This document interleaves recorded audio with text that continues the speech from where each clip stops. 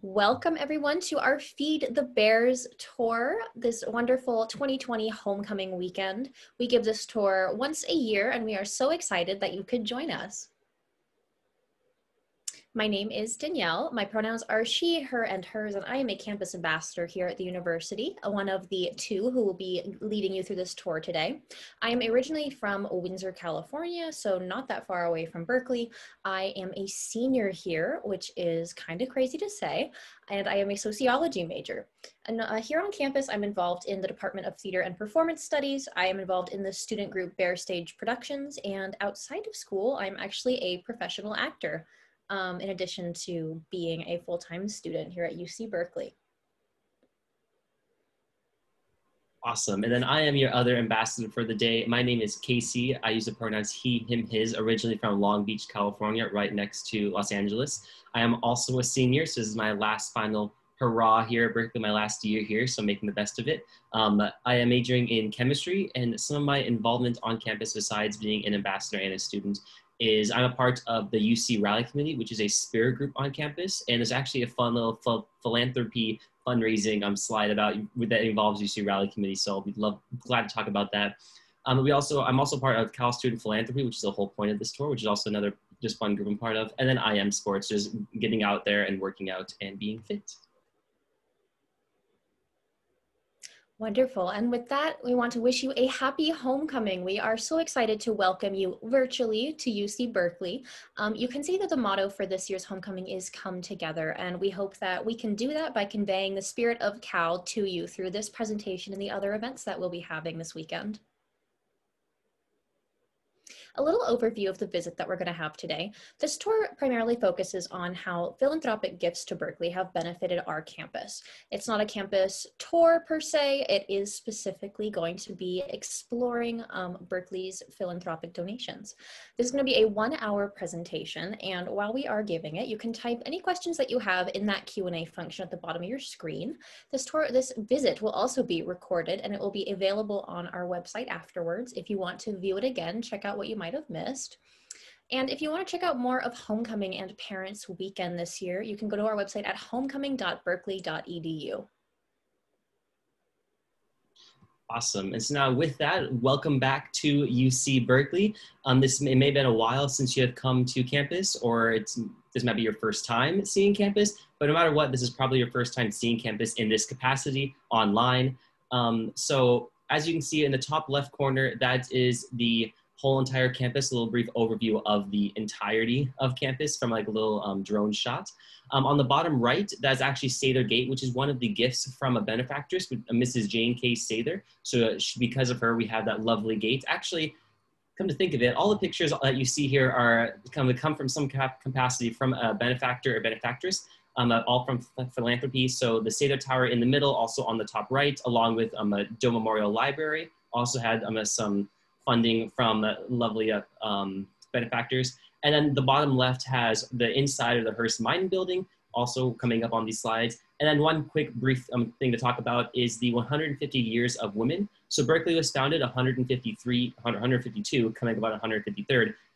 So we founded 152 years ago, and 2 years after we were founded, we started admitting women into the university, which is way beyond or way before so many other colleges, which is so great to hear about Berkeley being so progressive even back in the day. And so in this visit, you will hear about all the philanthropy going on campus, but also about some notable women and how they have given back to campus. And so, yeah, so briefly, so I already kind of talked a little bit about the agenda, but so just going over again, we'll start with a brief campus overview, and then we'll lead into Cal Athletics, and specifically about some families that have helped to donate to Berkeley, specifically the Haas family and the Hearst family. Then we'll move into the influential women that I mentioned with the 150W. Then we'll move on to research and all the research that is being done at Berkeley, especially thanks to some all the funds that Berkeley has. And then into the Rausser College of Natural Resources. So philanthropy goes into a lot of our colleges, but Rausser College of Natural Resources specifically. And then we can go on to the other capacities of campus that are really used by undergrads are the libraries, the Sproul Plaza area, and student philanthropy. Those are all things that are heavily used by students, and like, no matter what college they are in, and are very much greatly appreciated. So with that, we can move on to the first part. Wonderful. Thank you, Casey. So our campus was founded in 1868 and it is a state-sponsored land-grant university. And what that means is President Abraham Lincoln actually signed into law the Morrill Land Grant Act, which obviously granted land and also funds and resources allocated to new universities on the west coast of the United States, created to rival the private universities on the east coast. And noting that this land did not belong to Berkeley originally, I want to take a second to read you a land acknowledgement. We take a moment to recognize that Berkeley sits on the territory of the Huchun, the ancestral and unceded land of the Chochenyo-speaking Ohlone people, the successors of the historic and sovereign Verona Band of Alameda County. This land was and continues to be of great importance to the Muwekma Ohlone tribe and other familial descendants of the Verona Band. We recognize that every member of the Berkeley community has benefited and continues to benefit from the use and occupation of this land since the institution's founding in 1868. Consistent with our values of community and diversity, we have a responsibility to acknowledge and make visible the university's relationship to Native peoples. By offering this land acknowledgement, we affirm Indigenous sovereignty, and we will work to hold the University of California, Berkeley more accountable to the needs of American Indian and Indigenous peoples. So with that statement in mind, as we continue to explore the campus, UC Berkeley is currently supported with 14% state funding. State sponsorship and state funding has been intrinsic to the university since its founding. The campus size today is about 31,000 undergraduates and about 12,000 graduate students. So it is a very large campus. In the pictures on the right side of your screen, you can see that beautiful sweeping view of the campus around the Campanile. You can also see one of the original buildings on campus. In the top left corner of the pictures there, that is South Hall, and that was the first building built on the Berkeley property in 1874. One important thing to notice is that we are currently in the middle of the Light the Way campaign. This is a $6 billion campaign that was launched in February 2020. It is one of the largest campaigns launched by any United States university, public or private. The top goals of this campaign are 100 new tenure-track faculty positions, 300 new graduate student fellowships, a dramatic increase in undergraduate scholarships, and campus housing for all freshmen, sophomores, and first-year transfer students. So that is a very exciting project, and if you want to learn more about it, you can go to light.berkeley.edu. Awesome, thank you, Danielle. And just a little shout out to the Light the Way campaign. If you look in the bottom right of my screen, this little virtual background comes from Light the Way campaign, and it's my favorite background. So shout outs to from the Light the Way campaign. So first, moving on, we'll go on to talk about a little bit about athletics. And one major thing to talk about athletics is our California Memorial Stadium, or Memorial Stadium for short, or even CMS. So with Memorial Stadium, it was first opened in 1923 as a memorial to our World War I veterans. It was built by John Galen Howard. You'll see his name pop up periodically throughout this entire visit because he was a very influential architect throughout the early stages of Berkeley's development. So it was first opened in 1923 and it was actually built on top of the Hayward Fault Line, which wasn't exactly ideal, especially for California with all the earthquakes that we get. So then it was retrofitted in 2012. And in that retrofitting, what they did was they split the stadium into 3 pieces along the fault line. So if there ever was an earthquake, it would only shift around and not actually fall apart. It's actually pretty cool that they're able to accomplish that because originally when it was built, the entire stadium took up or used more than 1,000 tons of lumber, concrete, rock, steel, sand, even to build the stadium. So the fact that they were able to use all of that material again to retrofit it in 2012 is just pretty amazing. They also added a new viewing section, not new viewing section, but they retrofitted a viewing section and they added a new press box. So that was included in the retrofitting. And then one cool thing that was added, thanks to some benefactors, Lisa and Doug Goldman, was the Simpson Center for Students Athlete High Performance, big name. But it was made possible by Lisa and Doug Goldman. And what it is, it's over 1,000 square feet of area for student athletes to go work out as well as study. And so it can hold up to 450 student athletes at a time, which is just so great because you have so many Division I athletes and also, so many Division I athletes that are very academically minded, but also very sports minded. So the Simpson Center is a really great addition, thanks to them. And then one cool thing to talk about with athletics is the UC Rally Committee bonfire. So here's where I'm going to geek out a little bit about the UC Rally Committee. So leading up to our big game against Stanford, we call it Big Game Week, and we have the bonfire rally. I'm sure if any of you have come to Cal, you may have heard of it, or maybe even gone, even as alumni, might come back and see it. It's always a great thing. It's always so much fun. But so for over 120 years, it was mainly just wood. We just had a wood burning structure. But in light of all the wildfires and also just to be environmentally and eco-friendly, the rally committee actually fundraised over $60,000 for a new metal structure so we can continue having the bonfire for years to come. It actually holds a very close place in my heart because I was the treasurer of the UC rally committee the year that we had the structure included. So it was so much fun to help work on the fundraising campaign for that. And now I can kind of say that I helped give back to Berkeley in that way by just working the hours for it. So it's just really cool to have. And then, so in the pictures, you can see the right is this memorial stadium. In the bottom left, it's actually the stadium right after it was completed in 2012. And so that's like a kind of sweeping view of the entire inside of the stadium. And then the top left, you can see that is the Greek theater with the actual metal bonfire structure that we call the Phoenix structure, you know, rising from the ashes. And then last, one other nice thing that was added through athletics by some lovely benefactors and some donators was the Legends Aquatic Center. So Legends Aquatic Center cost over $18 million. It was all privately funded by the Cal Aquatics Legends. And that is a nonprofit group that is headed by UC Berkeley alumni.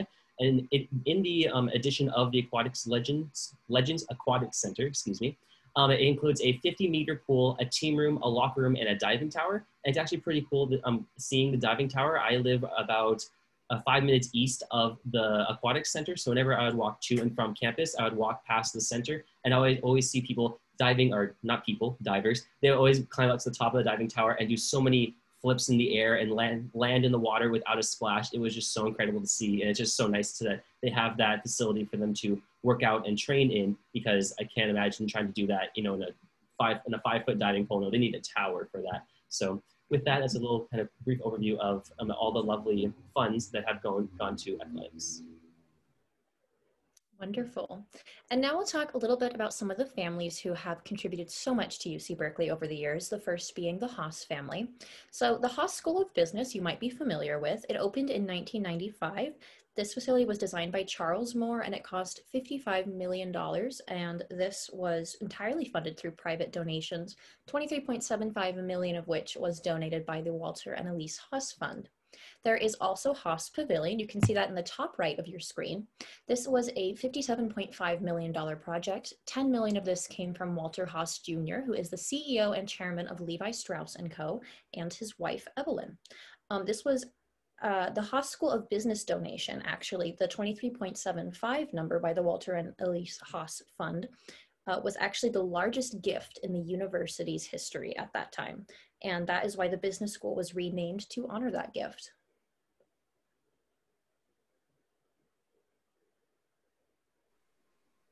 Awesome. And so now, including the families that helped build Berkeley, with the Haas family is the Hearst family. Hearst family is included in as one of the greatest benefactors to the university. They've been giving back to the university since our very early beginnings. And so it's just so wonderful that they were able to give so much to the campus. The first building to talk about is the Hearst Memorial Mining Building. So it originally started out as a mining building. It was donated by Phoebe Hearst, or the money was donated by Phoebe Hearst in honor of her husband.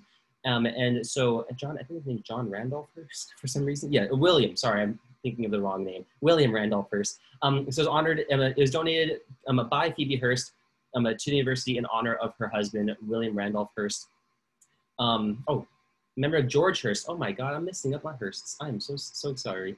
So a memory of George Hearst. And this building, the Hearst Memorial Mining Building, was designed by John Galen Howard. So again, John Galen Howard is making another entrance here. And it's a very gorgeous building. It's the left picture. That is the inside of the Hearst Memorial Mining Building. It is very gorgeous. I actually had an inorganic chemistry class, and actually brings to mind that the mining building was originally a part of the mining school here at Berkeley, but as mining was the forefront back in the late 1800s, it is no longer the forefront. So mining then thus changed from a mining college to more of an engineering-minded college. And now our College of Engineering is so great, along with chemistry. Chemistry also works well in that building. And so I go into that building many times for my inorganic chemistry class, and it's just a very gorgeous building on the inside. And every day when I go in, I go, wow, thank you, Hearst.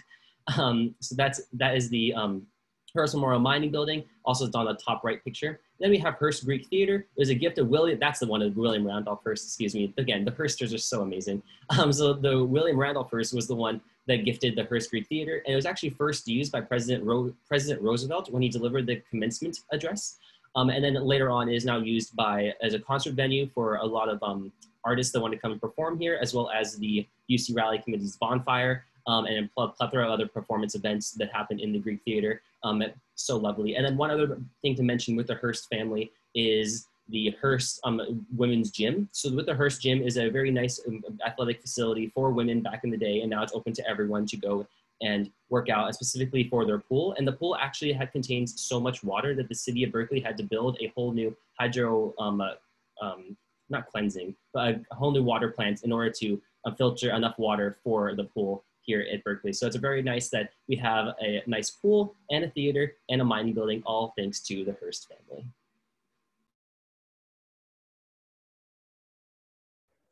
Wonderful. And you can see a little bit of that gymnasium for women in the top right of the images on this slide.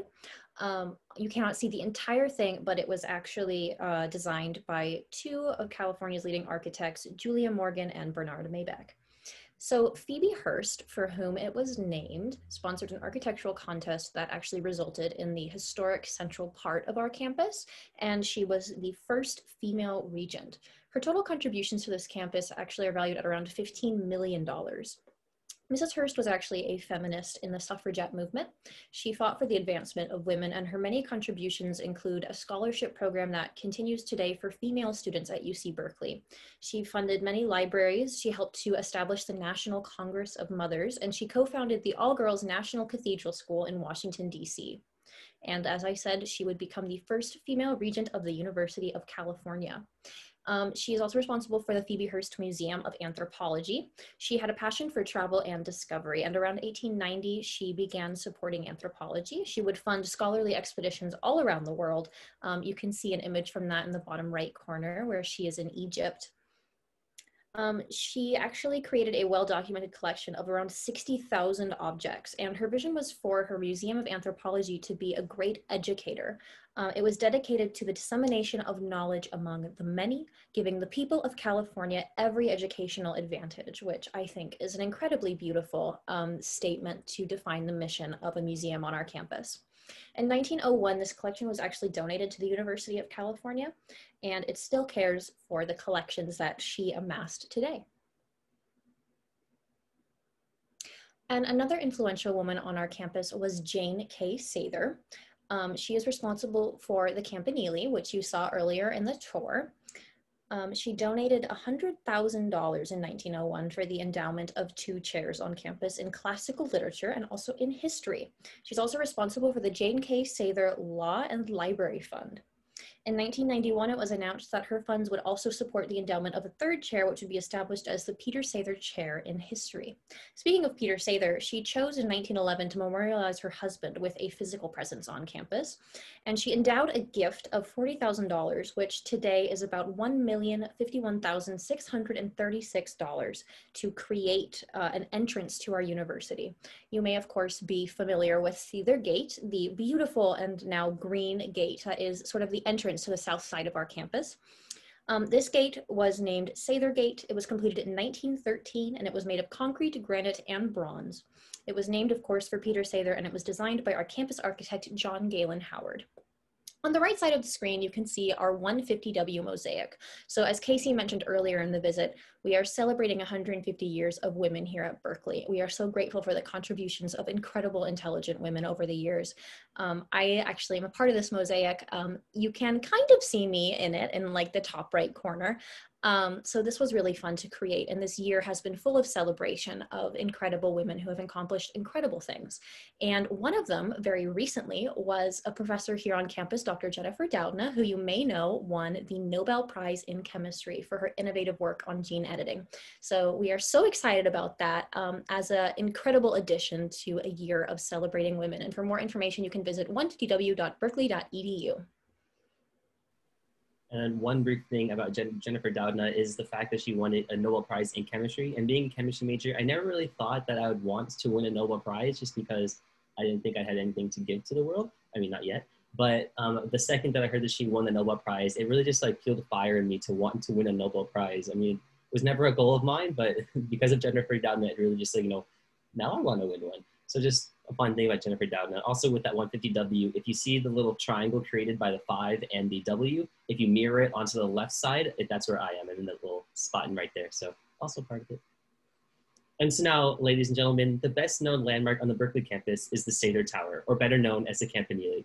It was a gift to Mrs. Jane K. Sather, an early benefactress of the university. The tower rises majestically to a height of 307 feet and is surmounted by a carillon of 61 bells. The first 12 bells were installed when the tower was completed in 1917. 36 were added in 1979, a gift to the class of 1928. The final 13 were given in 1983 by Jerry and Evelyn Chambers, devoted alumni of the university. The bells are played 3 times a day, and their music is a much-loved tradition. We welcome you to university and hope you enjoy the inspiring view from the tower. Sorry, I had to throw that in because if any of you have visited Berkeley and have gone up the Campanile, you have probably heard that chime at least once or twice going up the elevator. It tells you a lovely array of what happens about the tower as you're going up. And being a campus ambassador, I have worked the elevator for many hours, so it's been engraved in my mind. So I just want to make sure that you all can understand it. Sorry about that. But yes, now we can move on to actually talking about the Campanile. So the Campanile, just like Danielle talked about, it was gifted by Jane K. Sather. She donated over $1 million in today's value for the Campanile. The reason we call it the Campanile is because it was modeled after the St. Mark's Campanile in Italy.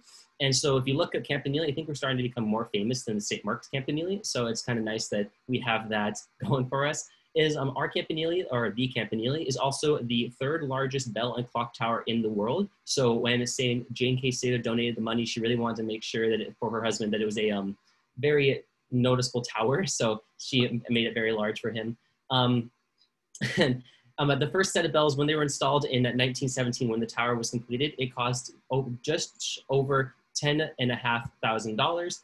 And on them it is inscribed "Gift of Jane K. Sather, 1914." So when they were first, they were a gift in 1914, and then they were installed and they were played in 1917 when the Campanile was completed. And like I mentioned in my little spiel when I was talking about the Campanile, the next 36 bells were donated by the class of 1928, and then finally Jerry and Evelyn Chambers donated the last set of bells, the last 13 bells, bringing the grand total of bells to 61 total. I don't know entirely how they fit the bells up there, but if you could always potentially donate more and make it 62 or 63 bells. I don't know where they would fit, but there's a fun little note to that. Also, one final note about the Campanile is it is so high up, again, 307 feet at the very tippy top, but around where the cone meets the tower, we actually have peregrine falcons nesting up there. And so you can go on to, I believe it's calfalcons.berkeley.edu, and you can see a live feed video of them when they are nesting. Currently, they are not nesting because it's not nesting season, but I believe in the winter to the early spring, that's when the peregrine falcons start to mate and start to begin nesting up there, and then they then go into their nesting box and falcons are born. And for the past 3 years, so ever since I've been here at Berkeley, there have been chicks in the nest, and there's always been a naming contest for naming the chicks. I remember the very first year they came out with the names Berkeleyum, Californium, and Lawrencium, which are all elements that were discovered by Berkeley professors and chemists. So that's a cool thing. And then they moved on to Carson and Cade, which were some people to do with peregrine falcon studies. So it's just a very cool thing that with the Campanile is a wonderful gift, and it's even providing homes to peregrine falcons who were endangered species and now are kind of thriving. Oh my gosh, I love our baby falcons every year. Thank you for adding that. So now we'll talk a little bit about research on campus, specifically some of the buildings that have been donated to advance our research goals. You might know that Berkeley is a Research One university, which means that all of our faculty are actively innovating in their fields, not just winning Nobel Prizes, but actively publishing research, publishing books, creating innovation for the students in the very field that they are teaching. So it's very exciting to be on Berkeley's campus in the midst of all this research. And to contribute to that, we have a couple buildings I'll talk about now. So you can see Stanley Hall. Stanley Hall is on the left side of these images. Stanley Hall was originally built in 1952. Construction was done in 2007 with a budget of $162.3 million. This was funded with a combination of state and private funds. There are 40 research labs in this building built to encourage collaboration among the adjacent departments, including chemistry, biology, engineering, and physics. Stanley Hall has a 300-seat auditorium, a 120-seat auditorium, and a smaller 45-seat auditorium, so it is an incredibly useful building for our STEM-oriented students. This building is named for Wendell M. Stanley. He won the 1946 Nobel Prize in Chemistry. He was biochemistry chair at Berkeley, as well as virology chair. He was also founder and director of our virus lab. Stanley Hall today is Berkeley's headquarters for the California Institute for Quantitative Biosciences. And this office and lab complex supports interdisciplinary teaching and research as part of our campus's health sciences initiative. The other building we'll talk about here is Campbell Hall. So Campbell Hall was completed in January of 2015. It was begun in May 2012. Campbell Hall is home to our physics department, astronomy, astrophysics, experimental physics. This was an $80 million facility. It had both public and private funding, with major funding by the Heising-Simons Foundation, the National Institute of Standards and Technology, and of course the state of California.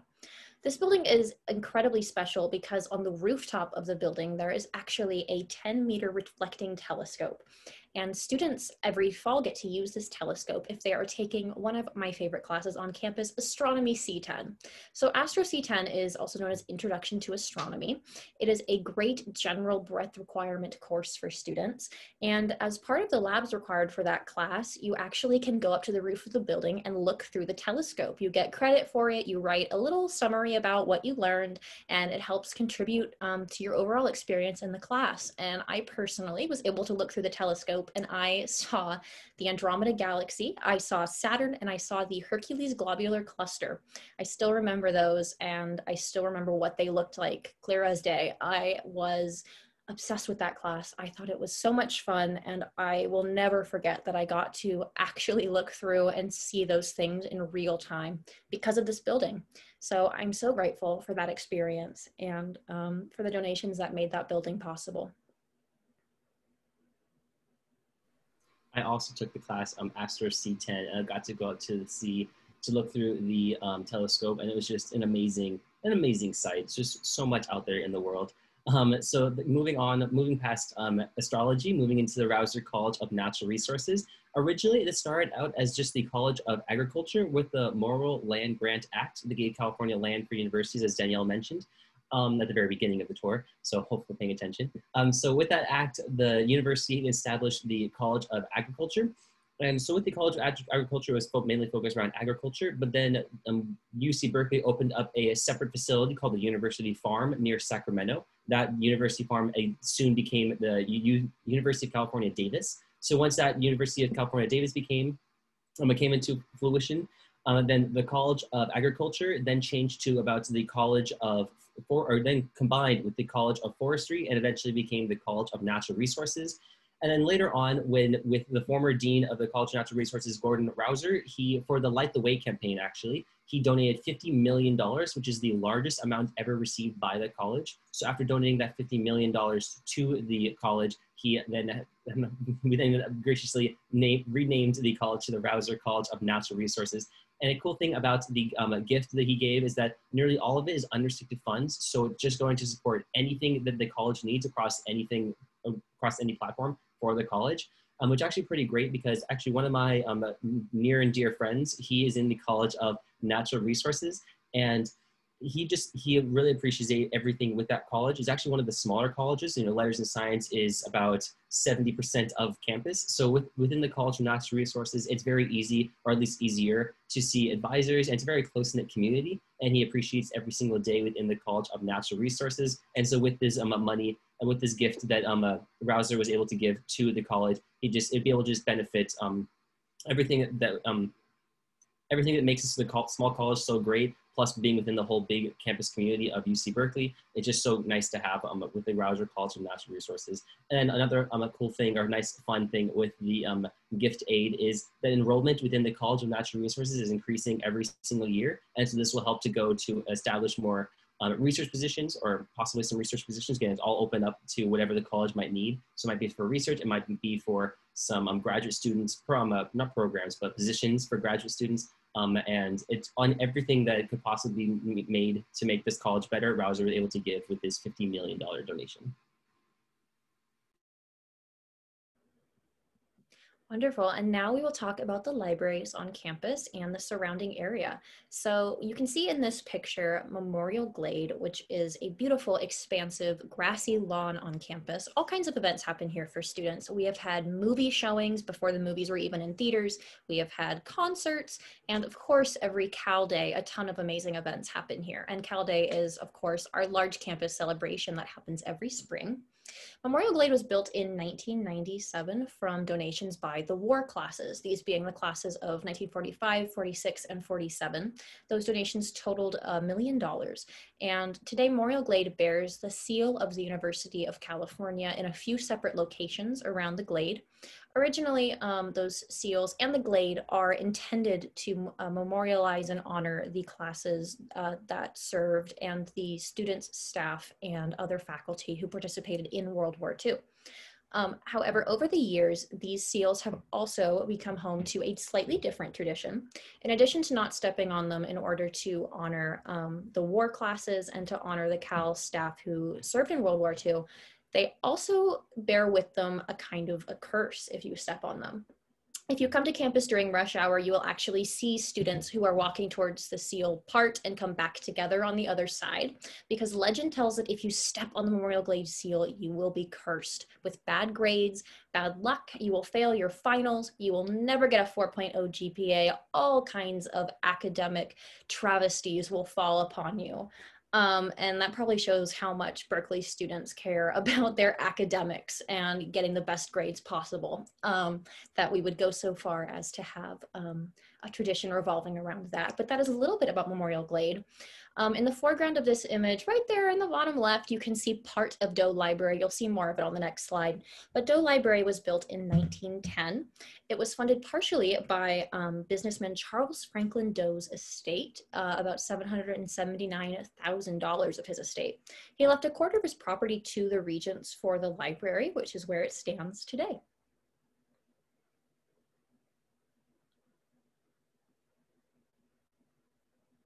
All right, and on this slide, on the top right, you can actually see the front of Doe Library. So it was designed in this beautiful Greek Parthenon style, and the reason is because the designer, our campus architect, John Galen Howard, specifically wanted to create a sort of Athens of the West, that being a pinnacle of knowledge to be aspired to here in Berkeley. So Doe Library is one of the most beautiful libraries on campus, in my opinion, and I love spending time there. But another really beautiful library is the C.V. Starr East Asian Library. And this library was built in 2008 at a cost of $42 million, funded entirely on private donations. And it was the very first library here on the West Coast devoted to East Asian studies. It has an immense collection, and it is incredibly beautiful for anyone studying anything to sit and study in, but also if you want to explore East Asian languages and texts, they have a phenomenal collection. There's also Moffitt Undergraduate Library, which is home to the Free Speech Movement Cafe, which of course, its name is an homage to the free speech movement, which occurred here on campus. And FSM Cafe was built with the support of an alumni of the university named Stephen M. Silberstein. Recent updates actually happened to the 4th and 5th floors of Moffitt. In 2016, specifically, the same firm that did the Facebook headquarters and also revamped the SFO airport built and designed new floors that were designed for collaborative learning. So students there are welcome to talk and eat and work together and get out whiteboards and work on their projects. However, the really cool thing about Moffitt is that alternating floors have different purposes. So if you are a student who likes to study in the quiet, you can actually go to a floor that is specifically no talking. You have to be reading, you have to be working, you cannot chat with your friends, you can't, bring a snack. So Moffitt is a great library for any kind of student, and it is extremely convenient for us to have here on campus. In total, we have 24 official libraries here on campus. We also have an offsite facility in Richmond and online resources through our OSCE-CAT program and JSTOR. Our libraries have over 13 million volumes, so we have a massive collection. If you are not finding the book you need, you just aren't looking hard enough here. And you also, as a Cal student, I have used the library for personal interests too, besides research, besides class, because we have so many books. I am a huge J.R.R. Tolkien fan, and he has some books that were not printed more than once. Only a few of them exist. And I actually found out that UC Berkeley's collections have one of these books that I've been wanting to read for years, and I've never been able to find. Even in an online version, it didn't exist. So I found one. I got it through UC Berkeley, and I was able to read it. And if I had had to find that on my own, it would have cost me several $100s to acquire that book. So I am so grateful for that. That was such an exciting day for me. Our campus libraries are so convenient to us, and I am grateful for them. Yes, libraries are amazing. And in this little segment with music, there's also a music library. So I'll talk about more with libraries, and also my own little library tidbit. So starting off with music though, first we have the Morrison Hall. Morrison Hall was donated in 1968 by Mary T. Morrison. She was actually one of the first women to graduate from Berkeley, so thank you 150W. And so she donated $2.5 million along with some books in name of her husband, who is also a fellow Cal alum. And so a cool thing with the Morrison Hall is that,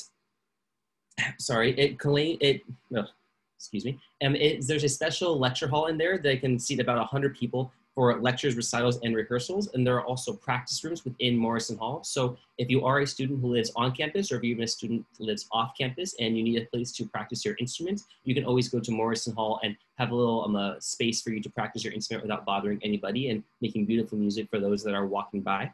Then it also contains a special space that is reserved for the instrumental collection of Baroque music ensemble. And there's also plenty of other office spaces within Morrison Hall for professors and for faculty to work within the hall.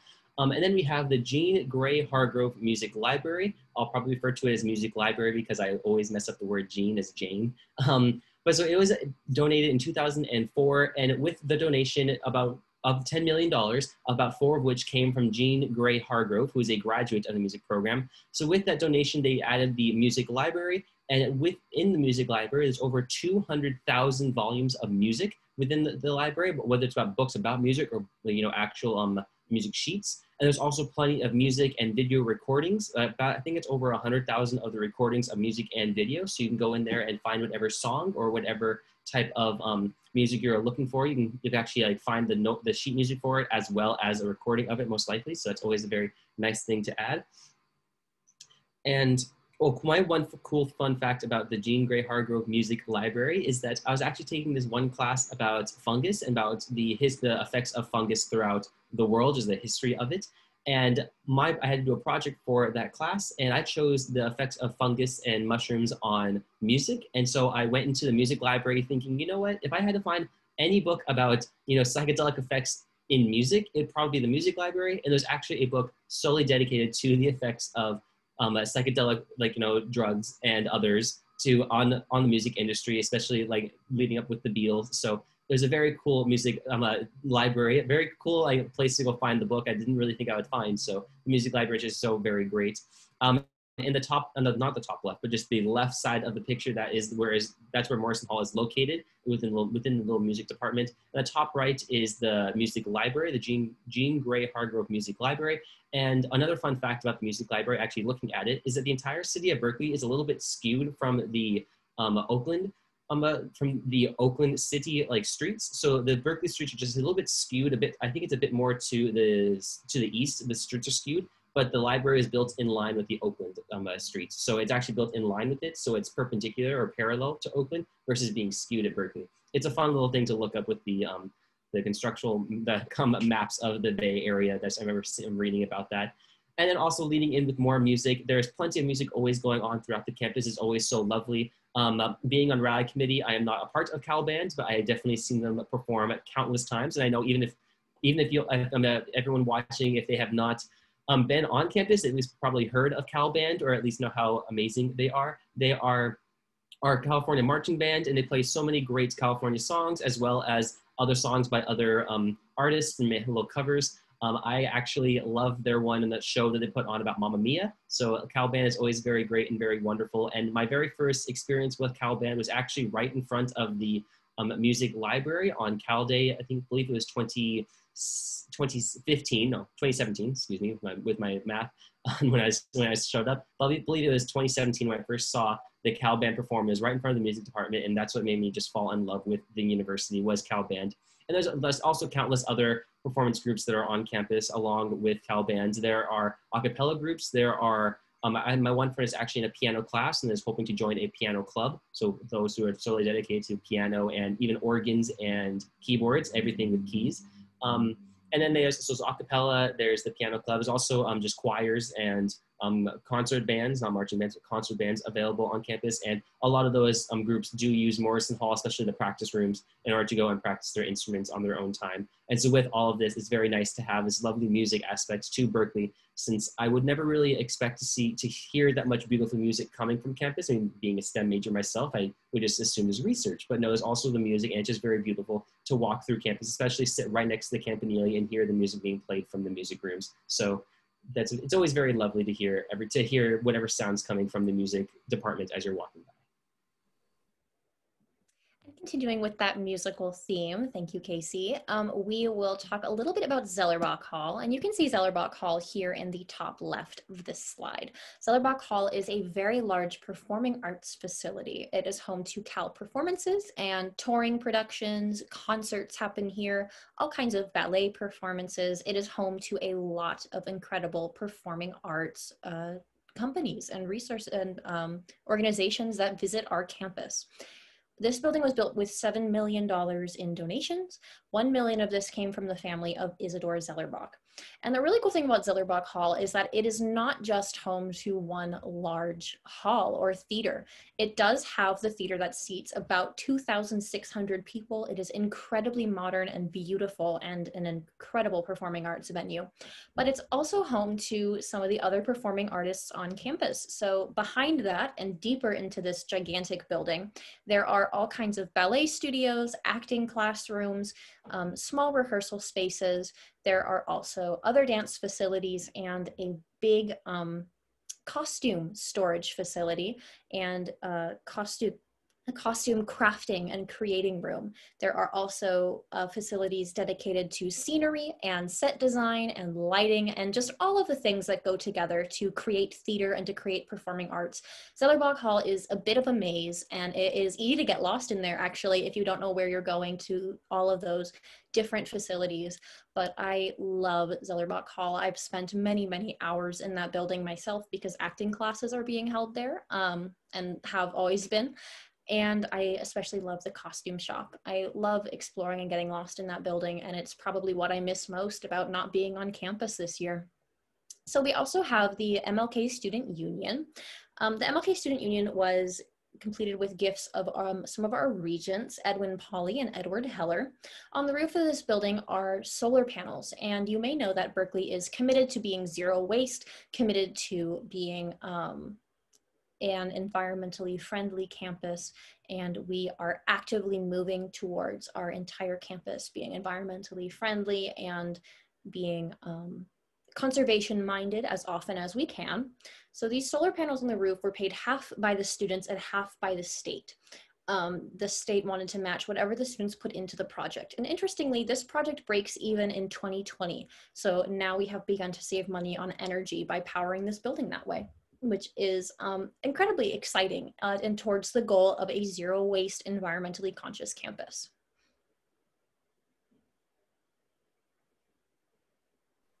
Yes, with the zero waste, it is very great having the solar panels, and yeah, I'm very excited to start paying the dividends with these solar panels. It's just very cool to go very green and out with the fossil fuels, especially in this day and age, especially with everything going on in California. Less things that burn, the better. Better using the solar. And so now moving on to some two other things that are involved with student philanthropy and also just are very much involved in student life along with MLK is the Cal Fund. And so the Cal Fund actually supports a lot of what undergrads do, again, with only 14% of funding coming from the state. A lot of the Cal Fund goes in to fill in a lot of the gaps. So the Cal Fund supports undergraduate education, scholarly research, and other academic ventures. One thing to note, or a few things to note with the Cal Fund, is that they help with the libraries. So keeping libraries open 24/7, especially during finals week, that comes out of the Cal Fund, like providing secretaries and like student positions that can let students in and out of the library. The Cal Fund helps pay for that, so it's always a very nice thing. Then we also have CSOs. CSOs are community service officers, and these are students that work through UCPB to just keep campus safe. And they also provide a service called the Bear Walk. Bear Walk is, they walk students to and from wherever they need to go at night. So especially if they need someone to be their walking buddy, built-in like walking buddy, whenever they need to go somewhere at night, whether it's from a library to a dorm or from dorm to go visit friends. CSOs are paid through Cal Fund, so it's a very nice option. It's a very nice a thing that is given back via the Cal Fund. Also, it provides the Student Learning Center. Cal Fund pays for the Student Learning Center and for the tutors there at the SLC. And the SLC, Student Learning Center, that is a center for just tutors to hang out and they go and spend time helping other students in classes they might have taken or in subjects they might be having difficulty understanding. So whenever I would go to the SLC, what it is basically, to more describe it, it's like a giant cafeteria, and inside the giant cafeteria, just a giant big space, there are different tables with different subjects over them. So you go find, if you're having trouble with introductory chemistry, you'd go to the introductory chemistry table or just to the science table and say, hey, can someone here help me with introductory chemistry? And a tutor will come over and go, yes, I can definitely help you. And it's a very, very great place, the SLC. And I actually was thinking about working there one semester, but then sadly I didn't. But it still haunts me that I wish I could have done it because it's just such a cool place, the SLC. And then finally, one other cool thing to do with the Cal Fund are discovery classes. So discovery classes are offered through the College of Letters and Sciences. And with discovery classes, what they are is it helps students kind of discover what type of field they want to go into with their major. So if you're a little bit undecided or undeclared, you can take a discovery class and just kind of fills in, it's more than just a class, it kind of is like a whole experience to it. So just speaking of Astro C10, which Danielle and I have both taken and we mentioned in the tour, with Astro C10, you can go and there's actually some seminars that are attached to the lecture if you're taking the discovery course. So you can go and see some people talk within the field and you can see maybe I do want to go into this field, maybe I don't. There are even some learning communities, I believe is the term for it, within the dorms. So everyone on one floor would be taking a certain discovery course so they can kind of get to know each other through the discovery course and also get to know the field through the discovery course. It's just a very cool thing to have with the discovery course and all the different aspects of the course besides just the lecture, like the speakers and just the other events that go on with the discovery course. That's all made possible through the Cal Fund, which is just so great and amazing. And one final thing with student philanthropy is the senior class gift. And actually kind of has changed since how senior class gifts used to be run. But the senior class gift, it is an example of how Berkeley students continually give back to the Cal community. With the senior class gift, originally what it was is students would donate their money and they'd get a plaque or a bench or something dedicated solely to their class. Also, they give back money to the university, but they get something dedicated back to them in their honor. But with the senior class gift now, it also encompasses anything that any senior gives back to the campus during their senior year. And so whenever any students would donate to the campus their senior year, they could donate specifically to their club, they could donate specifically to their college, or they can donate just to the university in general. All that money counts towards a senior class gift, and that just shows how much students actually really care for their university, making sure that undergrads in the next following years after them, they're experiencing just the same amount of help and resources that those current students have experienced. So it's very great and very lovely with the Cal Fund and the senior class gifts, giving back to campus from both benefactors and from other donators, and also from students themselves trying to make sure the campus is the best that it can possibly be. All right, and looking forward, some of the recently completed projects on our campus have been extremely exciting. One of those was Berkeley Way West in 2018. So this building is home to the School of Education and the Department of Psychology, which was formerly in the now demolished Tolman Hall. This new building also houses our School of Public Health, which was previously in University Hall. There is 230,000 square feet within this building for classrooms, offices, workstations, and collaborative space. Berkeley Way West actually houses 900 people on a daily average, which is incredibly exciting. It is a huge facility for our Berkeley staff and students. There's also Blackwell Hall that was completed in 2018 as well. Blackwell Hall is right next to campus and it is our newest residence facility. It is super up to date and it is in very high demand among our incoming students every year. And it was named for David Blackwell, our first Black professor to receive tenure here at UC Berkeley. There's also Chew Hall, finished in 2017 at a cost of $60 million, completely funded by the campus's alumni and friends. Kevin Chew graduated Cal in 2002, and Dr. Connie Chen together made the naming gift, which was the largest gift to campus at that time from alums who were both under the age of 40. The Correct Visitor Center was also finished in 2016, and this is located within Memorial Stadium. The Correct Visitor Center was made possible by a generous gift from the Correct Foundation, and it is accessible from Lisa and Doug Goldman Plaza in front of Memorial Stadium. Berkeley normally sees 175,000 visitors a year, but we did not have a permanent place to welcome them, to greet our visitors. So visitors would meet for their tours in other locations around campus. However, now we do have this dedicated facility, and all of us campus ambassadors hang out there and lead tours from there and meet visitors there. It is a very special facility to us when we are on campus.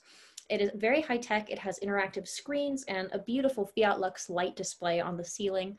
It is an awesome place to start a tour during a normal tour season here at Berkeley. We also have some really exciting upcoming projects going on. One that you might have heard of is the Berkeley Data Hub. This is actually replacing the demolished Tolman Hall. The Berkeley Data Hub was born in part because of the popularity of computer science and data science on this campus. You may know that one of our most in-demand majors is computer science. Berkeley is going to have a division of computing, data science, and society. And it will have a brick and mortar home called the Data Hub very soon. This has been made possible by an anonymous donation of $252 million. Each year, approximately 6,000 undergraduates actually take a data science course at Berkeley, and the new data science major has actually become the fastest growing major on campus. It approaches the size of the computer science major itself. So this project is super exciting, and it will support a lot of students and this expanding community at Berkeley. We also are looking forward to the Baker Bioingenuity Hub. This actually is replacing the old University Art Museum. This project will be a full-service life science incubator known as the Baker Bioingenuity Hub. This is a donor-developed project, and it will have private labs for enterprises, wet and dry open lab benches for both faculty and student researchers, and it will have a glass-enclosed addition with 6,600 square feet of office space to support research functions here on campus. Finally, we are doing seismic safety adjustments to Giannini Hall, as well as renovations to our oldest building on campus that I mentioned, South Hall, which was constructed in 1873.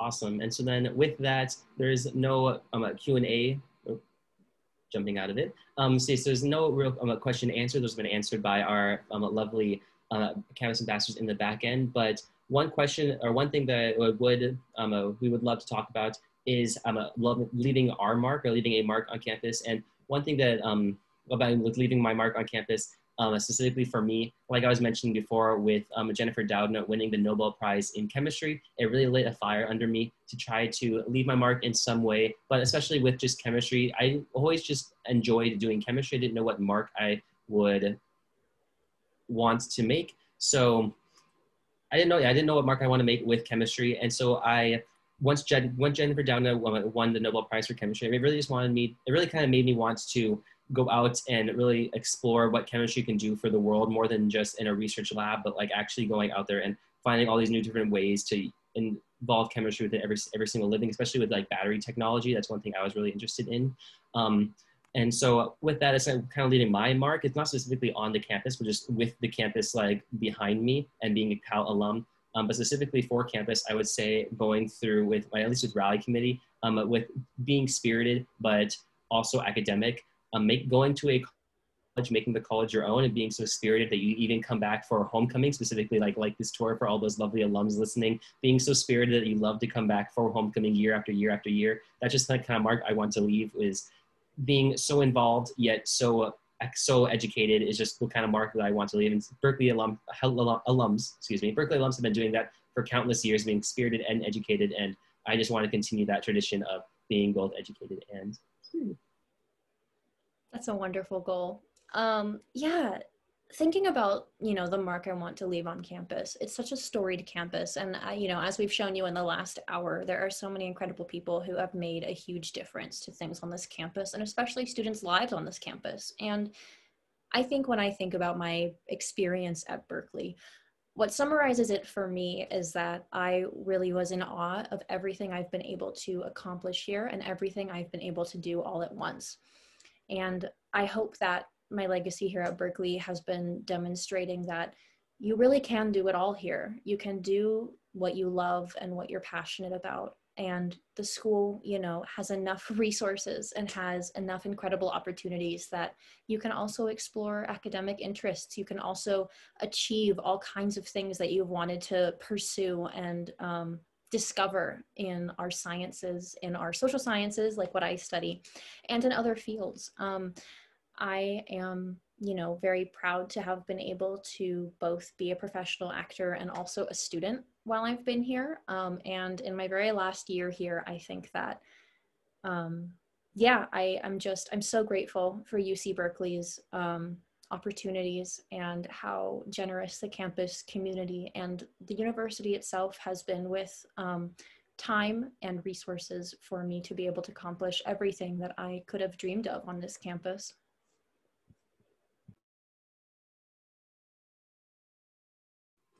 Awesome. And so thank you for everyone who stuck around with us for the entire hour about feeding the bears and all the philanthropy that's happened on campus and will continue to happen on our campus. And so with that, we're coming to the very end of our tour. If you want to contact us, if you can always email us at tour.berkeley.edu or follow us on social media at Visit UC Berkeley.